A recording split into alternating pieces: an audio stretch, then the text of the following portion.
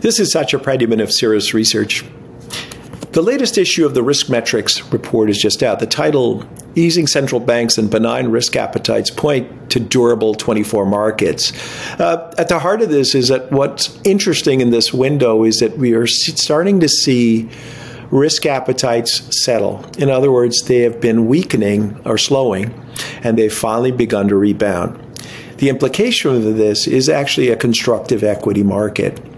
If you look at our, as we call it, the bubble chart, this is a look at key regions in terms of their markets measured by risk aversion and also by crowding.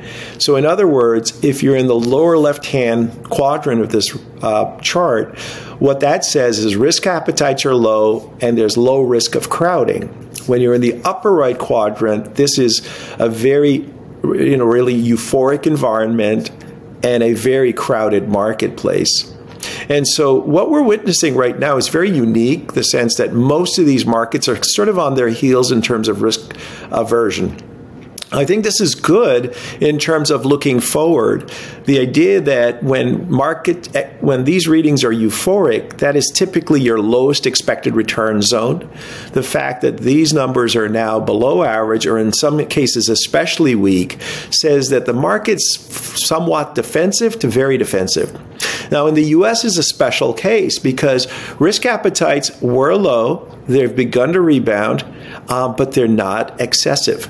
So what is important is, unlike most other markets, the U.S. is actually crowded. So, the NVIDIA trade runs really strong in the States. That said, when we put this in perspective, globally, the profit cycle is bottoming. And so the fact that risk measures, risk aversion's low, I think this is a very constructive outlook for equities. If you take this a little further, if we look at some key markets, the U.S., Japan, Europe, what's important is that we've started to see these markets work better, and the tendency is to sort of back away. But what the risk appetite measure says is that there's probably room for this to go further. So take a look at the full report. I think it's super interesting, and like I said, it's kind of unusual to see these readings like the way they are right now. And as always, very happy to take your questions. Thank you.